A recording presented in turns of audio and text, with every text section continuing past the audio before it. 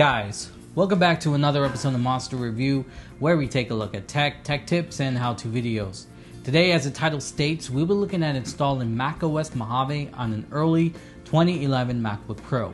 Now, why is this video worthy? Well, Mojave does not support the early 2011 MacBook Pro. Now, I've never been the guy to update without good reason. The only way I'd update is if the newer version had a couple of awesome features or security patches.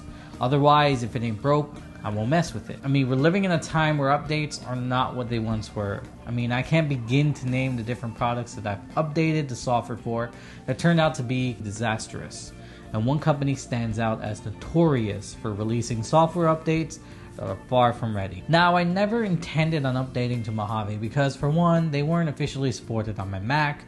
But now that I have my sweet Hackintosh as my main source for video editing, I decided to use this old faithful as a test subject for the unofficial Mojave install. Now remember, any hack you perform on your equipment is at your own risk, so please be aware that this can potentially brick your Mac.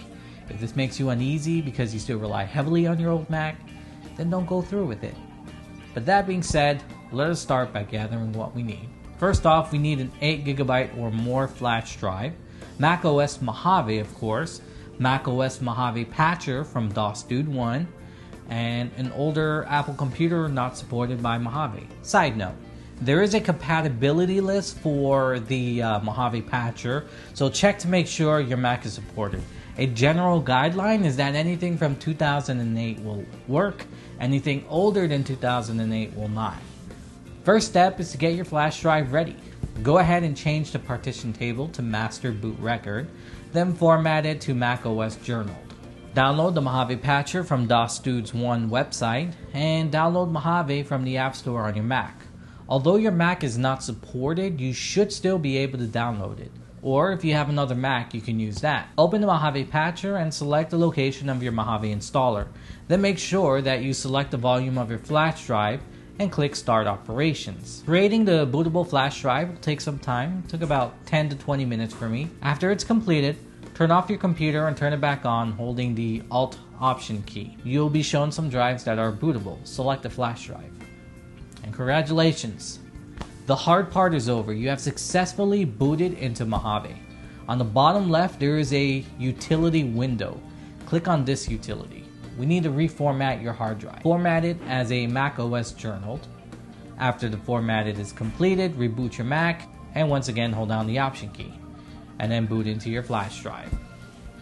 When the Mojave installer boots up, you can go through the installation process. This will take a total about 20 to 30 minutes depending on your Mac.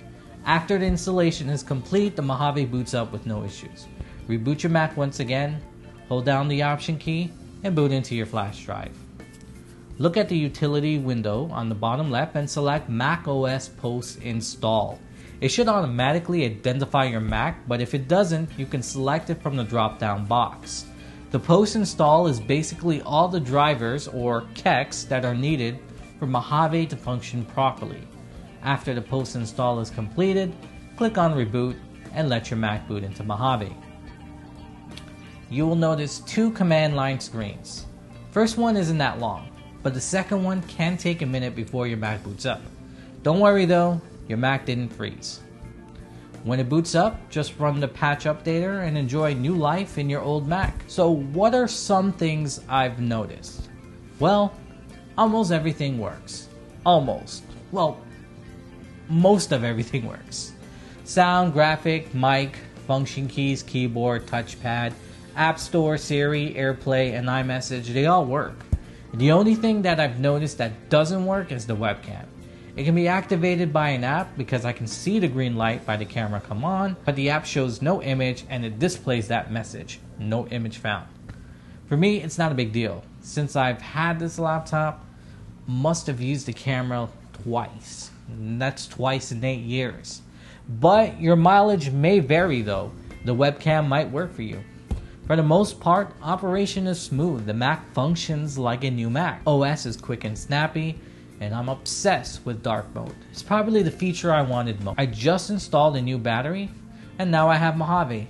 So let's see if I can squeeze another 8 more years out of it. But yeah, if your Mac is struggling to keep up and you want to breathe new life into it, try out this hack if you're feeling brave. I'm happy with my results. As a matter of fact, a transcript for this video was typed out on this old Mac, now running Mojave. Now, Mojave updates will not work. It will end up bricking your Mac because although your computer is a Mac, it's essentially a Hackintosh after this hack. And like Hackintosh, you want to stay far away from updates. So if your old Mac is your daily driver, again, think twice before experimenting. As always, give me a thumbs up if you found this video helpful. If you didn't and you found it terrible, thumbs down work also. Thanks for watching, and I'll see you in the next one. Peace.